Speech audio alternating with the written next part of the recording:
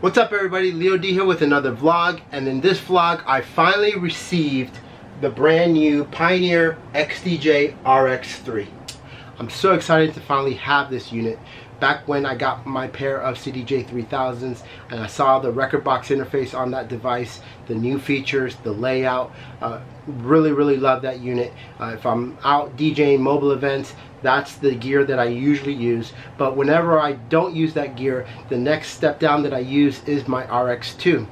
And though obviously the RX2 does not have the same features as the CDJ 3000s, so now that Pioneer brought those features over to this RX series, I can't wait to take this unit out on the road.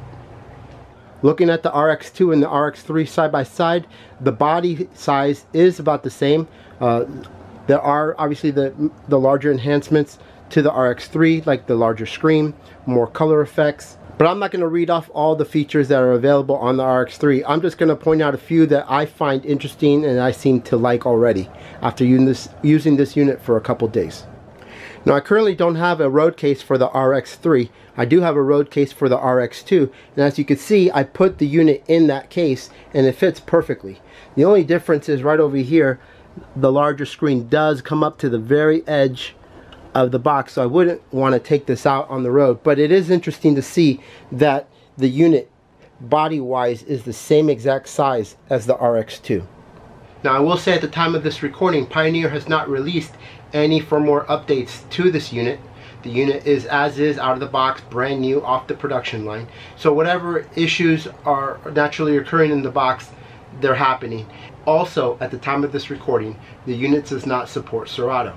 But I know that there's some Serato users out there that are interested in this unit. So when that firmware update is released, I know one Serato user that I can call and have him come out and give this unit a test drive. So the first thing you notice about the RX3 is just the large screen. It's very bright, very clear, compared to the CDJ 3000. Also very bright, very clear, just amazing quality there. Just to show one more time just how big the screen on the RX3 is compared to the other large screen of the CDJ 3000. These are my tags that I have in my collection. As you can see, it only holds so much, but when you look at it on the RX3, you have so much real estate. It is amazing. It's a great look. Just like on the CDJ 3000s, you have the ability of using the preview to listen prior to loading a song. At first I didn't think this feature was that big of a deal, but once you use it a couple times, you realize that it's a much quicker way of finding a song you're looking for rather than actually loading it and then listening to it. You simply press the Q button in the headphone section and then just put your finger under the preview and it'll start to play. And that little bit of time saving is a big benefit to you if you're trying to jump around from song to song and trying to find a song that you're looking for. You don't have to wait to load the song. You can just simply find it, preview, realize that's the song you want, and then load it. Another feature that they put on the RX3 that I really like is the beat effects section on the screen. If you're familiar with the DJM 900 Nexus 2, you have your FX pad right here, which has your beat grid and then a touch slider for the effects. On the RX3, you can hit the beat effects and now you have that same X-Pad style, where in this section, because of the effects I selected, you have your beat breakdown. And then if I come over to a different type of effect, now you have your X-Pad.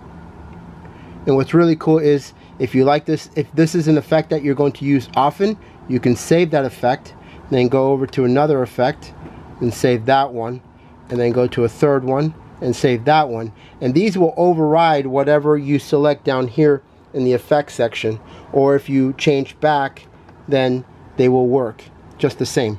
So if you want to, if you're at pitch and you want to use slip roll, then you can just take control over the effects section by that. Now the other thing that I like about this unit is that it's still compatible with rekordbox 5.85, which is the version of rekordbox that I use on all the devices that I currently own. Now I did test this with some media exported out of the newest version of rekordbox, which right now is version 6.6.1, and it worked okay. just a couple added features were available, but nothing that I would at this time want to upgrade to just for that. Now I've used this unit for about 5 days. I got it about 6 days ago, and it's very similar to the RX2, so I was very comfortable navigating around. If you're looking for a standalone unit and you want to disconnect from the laptop, this is definitely a unit that I highly recommend. Obviously you have to use Rekordbox, you have to convert to Rekordbox, whatever, but I've always felt that the Rekordbox interface on these devices is so much more intuitive than it is on the laptop. Everything that you ever want to do is maybe 1 or 2 touches on the device, where on the laptop it might take 3 or 4 mouse clicks to get to that same point. So that's why I always feel like this interface is the best interface to use Rekordbox. So full disclosure, there are some issues that are keeping me from using this unit out at mobile events right now, but I know that Pioneer will address those via firmware eventually. And until then, I'll just keep this unit at home, test it out, do different things with it here. Obviously I don't have a road case for it yet, so as soon as I get a road case, that's another thing that's keeping me from using it out in the field. But definitely it's definitely a unit that I'm very happy to have and very excited to start using out at events. So that's it for this video. If you have any questions about the unit, please put them down in the comment section. I will try my best to answer all your questions. If you like the video, please give it a thumbs up.